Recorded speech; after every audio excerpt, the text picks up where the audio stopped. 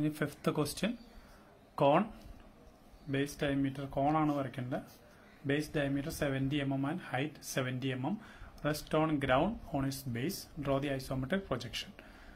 Basic ആയിട്ട് നമ്മൾ വരയ്ക്കേണ്ടത് front view top view വരച്ചു, ഐസോമെട്രിക് സ്കെയിൽ വരച്ചു. ഇത് മാക്സിമം ലെങ്ത്, ആ ഫിഗറിൽ വരുന്ന മാക്സിമം ലെങ്ത് ആണ് ഇത് എടുക്കുന്നത്. മാക്സിമം ലെങ്ത് എടുത്ത് ഐസോമെട്രിക് സ്കെയിൽ വരച്ചു.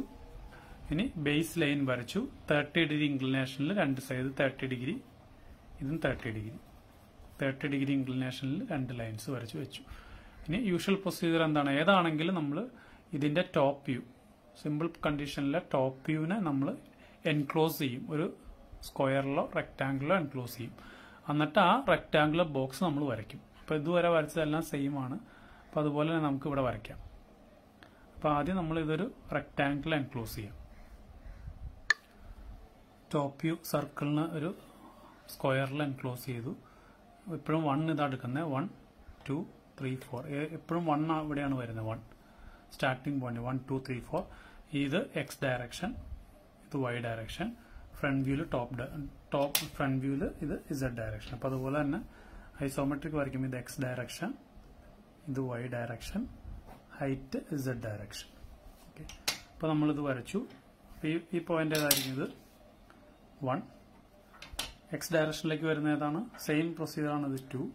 ഇസഡ് വൈ ഡയറക്ഷനിലേക്ക് 4, ഇത് 3. ഇത് വരച്ചു. ഇനി ഇവിടെ നമ്മൾ ആദ്യം ഏതാ വരയ്ക്കേണ്ടത്? ഈ റോംബസിന്റെ അകത്ത് ആദ്യം വരയ്ക്കേണ്ടത് ബേസ്. ഇതിന്റെ ബേസ് എന്താണ്? കോണാണ്. കോണിന്റെ ബേസ് സർക്കിൾ ആണ്. അപ്പൊ സർക്കിൾ ഐസോമെട്രിക്കിൽ എങ്ങനെ വരും? ഒരു എലിപ്സ് ആയിരിക്കും. നമ്മൾ സിലിണ്ടറിന്റെ കഴിഞ്ഞ പ്രോബ്ലത്തിൽ ചെയ്തതാണ്. സിലിണ്ടറിന്റെ താഴെയും അതായത് ബേസും ടോപ്പ് എൻഡ് ഫേസും എലിപ്സ് ആയിട്ടാണ് വരുന്നത്. ഈ കോണിന്റെ കേസിലും ബേസ് സർക്കിൾ ആയതുകൊണ്ട് അത് വരയ്ക്കുന്ന എലിപ്സ്. അപ്പൊ നേരത്തെ വരച്ച പോലെ തന്നെ 4 സെന്റർ മെത്തേഡ് വെച്ചിട്ട് ഇവിടെ എലിപ്സ് വരയ്ക്കണം. 4 സെന്റർ മെത്തേഡിൽ എലിപ്സ്. ഇതില് വലിയ ആംഗിള് നോക്കുക. രണ്ട് വലിയ ആംഗിൾ. ഇത് 1ൽ വരുന്ന വലിയ ആംഗിൾ, 3ൽ വരുന്ന വലിയ ആംഗിൾ. അതിന്റെ രണ്ടിന്റെ ഓപ്പോസിറ്റ് സൈഡ്സിൽ, ഇപ്പൊ 1 എടുക്കുകയാണെങ്കിൽ 1ൽ ആംഗിൾ എടുക്കുകയാണെങ്കിൽ ഓപ്പോസിറ്റ് സൈഡ്സിൽ വരുന്ന സൈഡ്സിന്റെ ഓപ്പോസിറ്റ് ആയിട്ട് വരുന്ന സൈഡ്സിന്റെ മിഡ് പോയിന്റ് കണ്ടുപിടിക്കുക. അതുപോലെ ഇതാണ് അടുത്ത വലിയ ആംഗിൾ. ഇതിന്റെ ഓപ്പോസിറ്റ് വരുന്ന സൈഡ്സ് എന്ന് വെച്ചാൽ ഇത് രണ്ടുമാണ്. ഇതിന്റെ മിഡ് പോയിന്റ്സ് കണ്ടുപിടിക്കുക. ലൈൻസ് വരയ്ക്കുക. ഇനി നേരത്തെ പറഞ്ഞ പോലെ ആദ്യത്തെ റേഡിയസ് ഇതാ എടുക്കേണ്ടത്, ഈ റേഡിയസ്. രണ്ടാമത് 3ൽ കോമ്പസ് കുത്തിയിട്ട് ഈ റേഡിയസ്. മൂന്നാമത് ഈ പോയിന്റിൽ കുത്തിയിട്ട് ഈ റേഡിയസ്, ഇത് ഈ റേഡിയസ്. നാലാമത് ഈ പോയിന്റിൽ കുത്തിയിട്ട് ഈ റേഡിയസ്. ഇങ്ങനെയാണ് 4 റേഡിയസ്. അത് വെച്ച് എലിപ്സ് ക്രിയേറ്റ് ചെയ്യാം. ഓക്കെ, ഇതിന്റെ ബേസ് ഒരു എലിപ്സ് കിട്ടി. കോണിന്റെ ബേസ് എലിപ്സ് ആയിട്ട് കിട്ടി. ഇനി നമുക്ക് അടുത്ത് അപ്പെക്സ് കണ്ടുപിടിക്കണം. അപ്പെക്സ് കണ്ടുപിടിക്കാൻ വേണ്ടി നമ്മൾ കഴിഞ്ഞ പ്രോബ്ലത്തിൽ ചെയ്തത് ഈ ഹൈറ്റ് എടുത്തിട്ട് നമ്മളൊരു റെക്ടാംഗിൾ, മൊത്തം റെക്ടാംഗുലർ ബോക്സ് ക്രിയേറ്റ് ചെയ്തു. അതായത് ഈ ഹൈറ്റ് നമ്മളെടുത്തു 70, അത് റെഡ്യൂസ് ചെയ്തിട്ട് ഓരോ പോയിന്റിൽ നിന്നും എടുത്ത് ഒരു റെക്ടാംഗുലർ ബോക്സ് ക്രിയേറ്റ് ചെയ്തിട്ട് അതിന്റെ ടോപ്പ് സർഫസിലെ ഡയഗണൽ കണ്ടുപിടിച്ചിട്ടാണ്, ഡയഗണൽ വരച്ചിട്ട് സെന്റർ പോയിന്റ് കണ്ടുപിടിച്ചിട്ടാണ് കണ്ടുപിടിച്ചത് നമ്മൾ വെർട്ടെക്സ് കണ്ടുപിടിച്ചത്. അതായത് ഈ മെത്തേഡ്. ഇതിനു മുമ്പ് നമ്മൾ ചെയ്ത മെത്തേഡാണ് ഞാൻ കാണിച്ചു തരാം. ഈ മെത്തേഡ് ഇതിനു മുമ്പ് ചെയ്ത ഈ മെത്തേഡാണ്.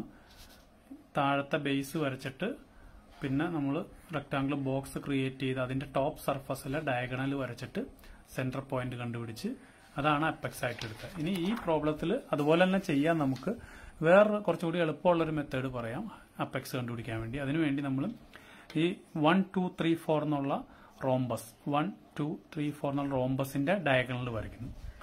ഈ റോംബസിന്റെ ഡയഗണൽ വരയ്ക്കുന്നു. അതായത് 2 4 ജോയിൻ ചെയ്തു, 2 4 ജോയിൻ ചെയ്തു. അതുപോലെ 1 3 ജോയിൻ ചെയ്തു. 1 2 3 4ന്റെ രണ്ട് ഡയഗണൽസ് ജോയിൻ ചെയ്തു. ആ സെന്റർ പോയിന്റ്, ആ ഡയഗണൽസ് മീറ്റ് ചെയ്യുന്ന പോയിന്റ്, ഈ പോയിന്റിൽ നിന്ന് ആക്സിസിന്റെ ഹൈറ്റ് റെഡ്യൂസ് ചെയ്തെടുക്കും. ഈ പോയിന്റിൽ നിന്ന് ആക്സിസിന്റെ height, axis എത്രയാന്നിരിക്കുന്നത്? Axis length 70 mm അല്ല, ആക്സിസ് 70 mm. അത് ഐസോമെട്രിക് ലെങ്ത്തിലേക്ക് ആക്കണം. ആക്സിസ് ഐസോമെട്രിക് ലെങ്ത്തിലേക്ക് ആക്കിയിട്ട് ആ ഹൈറ്റ് എടുക്കണം. അതായത് നമ്മൾ ഇവിടെ കിട്ടിയ പോയിന്റ് ഇതൊരു O1 കേട്ടോ, ഇത് O1 എന്നുള്ള പോയിന്റ്. ഈ പോയിന്റിൽ നിന്ന് നമ്മളൊരു വെർട്ടിക്കൽ ലൈൻ വരച്ചു. ഈ പോയിന്റിൽ നിന്നൊരു വെർട്ടിക്കൽ ലൈൻ വരച്ചു. ഒരു പെർപെൻഡിക്കുലർ ലൈൻ വരച്ചു. ഇനി അതിൽ നമ്മൾ ആക്സിസിന്റെ ഹൈറ്റ് റെഡ്യൂസ് ചെയ്ത് ആക്സിസിന്റെ ഹൈറ്റ് ആക്സിസ് 70 ആണ്, അതായത് ഇത് 70 ഐസോമെട്രിക് സ്കെയിലിൽ ഇത് 70 ആണ് മാർക്ക് ചെയ്തിരിക്കുന്നത്. അതിന്റെ റെഡ്യൂസ്ഡ് ലെങ്ത് ആണ് ഇത് വരുന്നത്.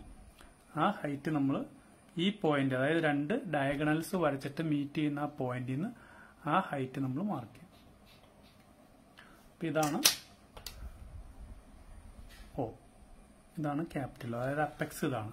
അപ്പെക്സ് കണ്ടുപിടിക്കാൻ വേണ്ടി വേറൊരു മെത്തേഡ്, നമ്മൾ ഫുൾ റെക്ടാംഗുലർ ബോക്സ് വരയ്ക്കുന്നതിന് പകരം താഴത്തെ ബേസിന്റെ രണ്ട് ഡയഗണൽസ് വരയ്ക്കുമ്പോൾ സെന്റർ പോയിന്റ് കിട്ടും. അതാണ് O1. ആ സെന്റർ പോയിന്റിൽ നിന്ന് ഹൈറ്റ് എടുക്കുക ആക്സിസിന്റെ, അത് റെഡ്യൂസ് ചെയ്ത് വേണം എടുക്കാൻ. ഇനി O കിട്ടി. ഇനി നമ്മൾ കോൺ കംപ്ലീറ്റ് ചെയ്യാൻ വേണ്ടി നമ്മൾ അതിന്റെ ഈ പോയിന്റ് അപ്പെക്സിൽ നിന്ന് ഈ എലിപ്സിന് ടാൻജന്റ് വരയ്ക്കണം. എലിപ്സിന് ടാൻജന്റ് വെറുതെ വരച്ചാൽ പോരാ, എലിപ്സിന് ടാൻജന്റ് ലൈൻ വരയ്ക്കാം. അതുപോലെ ഈ സൈഡിലേക്കും എലിപ്സിന് ടാൻജന്റ്, അപ്പെക്സിൽ നിന്ന് എലിപ്സിന് ടാൻജന്റ്, രണ്ട് ടാൻജന്റ് വരച്ചു. അപ്പൊ ഇതാണ് നമ്മുടെ കോണിന്റെ ഐസോമെട്രിക് പ്രൊജക്ഷൻ. ഇനി നമ്മൾ ടിപ്സ് വെച്ചിട്ട് ഏതാണ് ഡാർക്ക് ഏതാണ് ഡോട്ടർ ലൈൻ എന്ന് വയ്ക്കുക. അപ്പൊ ഇത്രയും കാര്യങ്ങൾ നമ്മൾ വരയ്ക്കുന്നത് തിൻ ലൈൻസ് അല്ലെങ്കിൽ വളരെ ലൈറ്റ് കളർ ലൈൻസ് വെച്ചിട്ടാണ് വരയ്ക്കുന്നത്. അപ്പൊ ഇനി ടിപ്സ് വെച്ചിട്ട് നമ്മൾ എന്താ, എക്സ്ട്രീം എഡ്ജസ്, പിരമിഡ്സ് ആണെങ്കിലും കോൺ ആണെങ്കിലും എക്സ്ട്രീം എഡ്ജസ് ആണ് ഡാർക്ക്. അപ്പൊ ഈ എക്സ്ട്രീം എഡ്ജസ് ഡാർക്ക് ആക്കി വരച്ചു, എക്സ്ട്രീം എഡ്ജ് ഡാർക്ക് ആയിട്ട് വരച്ചു. ഇനി എക്സ്ട്രീം എഡ്ജിന്റെ അകത്ത് വരുന്ന ഫ്രണ്ടിൽ വരുന്ന എഡ്ജസ് എല്ലാം ഡാർക്ക് ആയിരിക്കും. അതായത് ബേസ് ലൈനിന്റെ അടുത്ത് വരുന്ന എഡ്ജസ്, ഇതിന്റെ ഇടയ്ക്ക് വരുന്ന ബേസ് ലൈനിന്റെ അടുത്ത് വരുന്ന എഡ്ജസ് എല്ലാം ഡാർക്ക് ആയിരിക്കും. അപ്പൊ ഇത് നമ്മൾ ഡാർക്ക് ആക്കി. ഇനി ഇതിൽ ബാക്കി ലാറ്ററൽ എഡ്ജ് ഇല്ലാത്തതുകൊണ്ട് ഇതുകൊണ്ട് തീർന്നു. അപ്പൊ ഇതാണ് ഇതിന്റെ ഐസോമെട്രിക് പ്രൊജക്ഷൻ. ഇനി ഇതിൽ നമ്മൾ മാർക്ക് ചെയ്യാത്ത ഒരു കർവ് ഉണ്ട്, ഒരു എഡ്ജ് ഉണ്ട്, അത് ഡോട്ടർ ലൈൻ. ടിപ്സ് വെച്ചിട്ട് മാർക്ക് ചെയ്യുക. അത് കഴിഞ്ഞിട്ട് ബാക്കി വരുന്നതെല്ലാം ഞാൻ പറഞ്ഞു, ബാക്കി വരുന്നതെല്ലാം ഡോട്ടർ ലൈനായിട്ട് ജോയിൻ ചെയ്യും. ഇതാണ് കോണിന്റെ ഐസോമെട്രിക് പ്രൊജക്ഷൻ.